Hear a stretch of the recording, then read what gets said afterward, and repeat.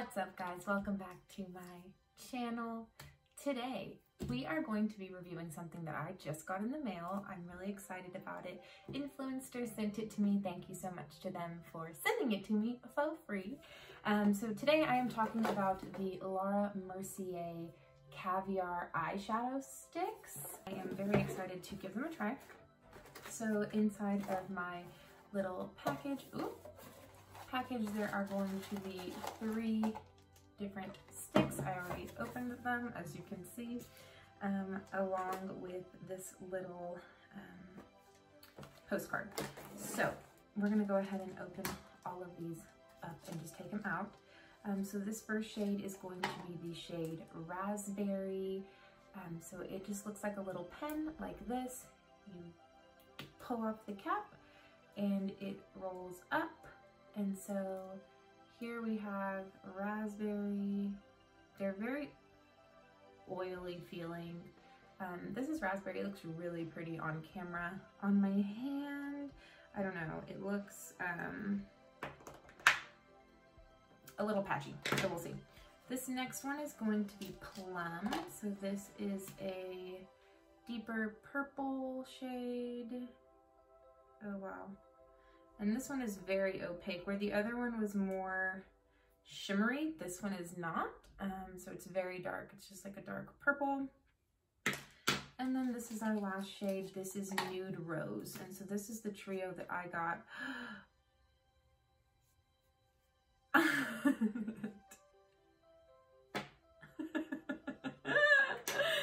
No! Okay, everything is fine. We're just gonna shove that back in there, pretend it didn't just fall out and get stuck in the cap.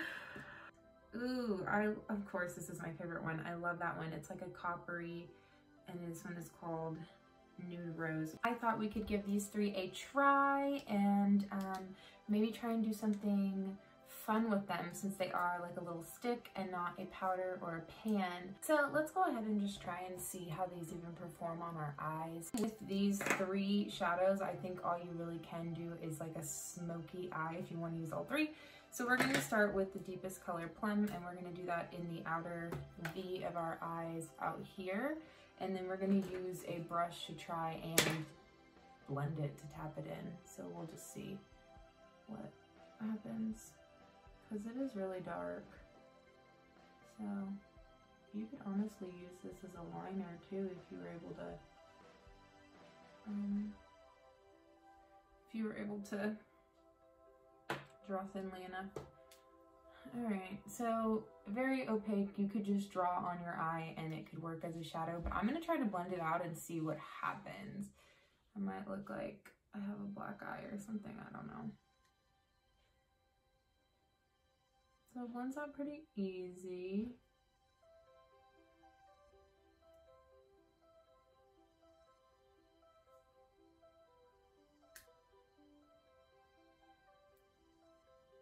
And when you blend it, it does lose a little bit of the opacity, but not too much. Like, it still is really dark. And I think it still looks good. There's a little bit, hard to blend the seam out with a brush, and it kind of got patchy. I don't know if y'all can see that. It kind of dries at some point on your eye and gets a little tuggy. All right, let's do, let's go Raspberry. And we'll try that in the center and just see what happens. So I'm doing this over here, and then I'm gonna put the other one in the inner corner. So we're just gonna blend this like that. I feel like when I first put it on, it just looks like I'm a child, like playing with makeup they have no business playing with. All right, let's buff this out and blend this in. Oh wow, so this one, when you blended it, really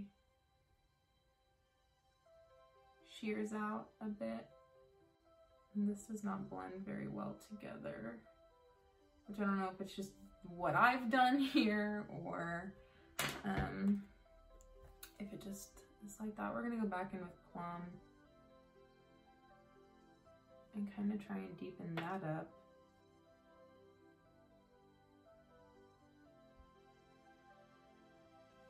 All right, let's go back in with Raspberry and try again to build up this color a bit here in the center, because we're gonna put the other one on the inner corner. And I'm just gonna kind of pat and pull this. I think at this rate, patting is better than spreading. Now we're gonna take, what color was this? Nude Rose. And we're gonna put that right here in the inner corner. And we're just gonna kind of blend this up.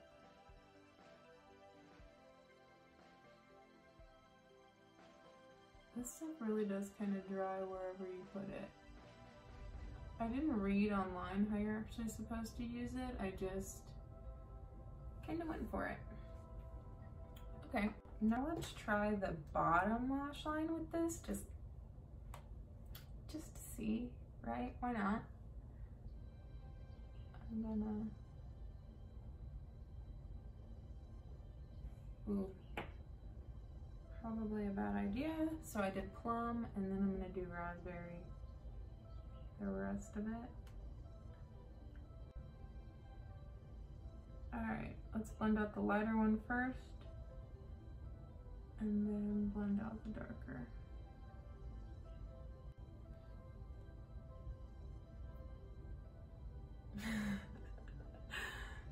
All right, let's try this other eye with primer on.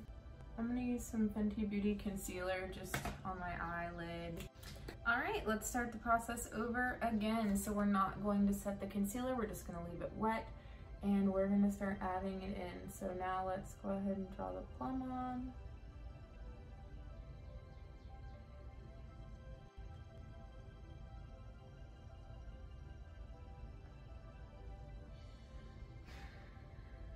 Yeah, I would not use primer. Well, if you use primer, don't use concealer as primer. Use an actual primer, because do you see how that's changed the color completely? Okay, let's go back in with Raspberry and let's do all of this and see what happens. Because it is like really freaking dark. I also feel like this is getting concealer all over the little sticks themselves and diluting the color.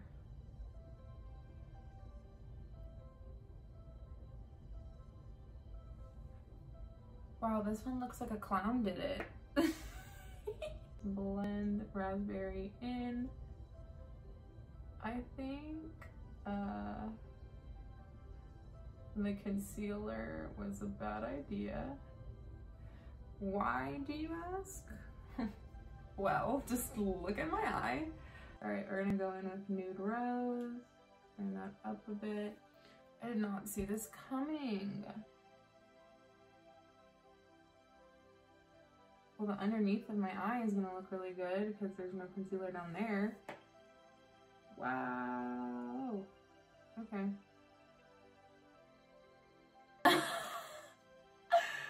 What? What did we learn today? Literally don't ever do that. Why would I have thought that was a good idea? I don't know. Oh my god, I look like that meme of the little girl who looks like she just left a rave and her makeup is really, really terrible. Like an actual clown. Okay, so this eye here, we did no primer, we did no concealer, and it looks like this.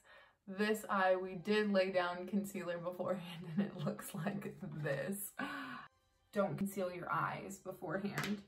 It was a very bad idea. I guess I'm gonna go ahead and put on some eyeliner and mascara, and I will be right back. All right, guys, well, that is the final look. So remember, this eye does not have any concealer or primer underneath it, and this eye I did put concealer underneath. I think there's a pretty noticeable difference, at least in my opinion, of the two. With this one, I think the color just looks better because it's the actual color that the shadow was intended to be, whereas with this one, it is pretty dull. I feel like maybe this side blended out better simply because it didn't dry down really because it's on top of the concealer. So there's nothing there to really dry it out when you buffed it out. Whereas with this one, when I buffed it out, it kind of dried out and got a little patchy-ish, if you can see. I will say, like, if you look really closely, like with creasing, this one right here, there's creasing already a lot. And on this one, there's creasing as well, but not as noticeable as the creasing on this eye is. This is a, like a cream eyeshadow, so it's gonna do something whenever you're blinking your eyes naturally. But putting the shadow on top of the concealer, it doesn't set the concealer, so the concealer creases, then your eyeshadow creases. However, with this one, I can still see like veins and freckles and things underneath the shadow, where with this one, I cannot. I can just see the very visible creasing. So it's really hard to know which way is the better way to go about this. I don't know. What do you guys think?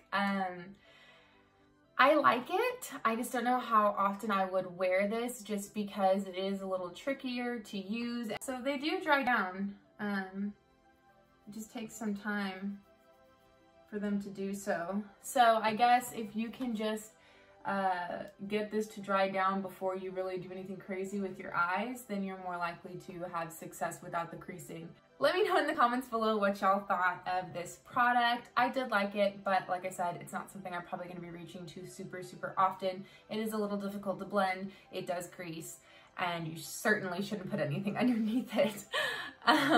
Thank you again so much to Influenster for sending this to me, and for Laura Mercier allowing them to send this to me. I super appreciate it, and I love to review these kinds of things for you guys. So please give this video a thumbs up so I can continue doing this. If you have not already, please subscribe to my channel down below. I put out new videos almost every week. Thank you guys for watching. Happy quarantining, and I will see you in the next one. Bye-bye. Oh, also, this is how I've been cleaning my brushes.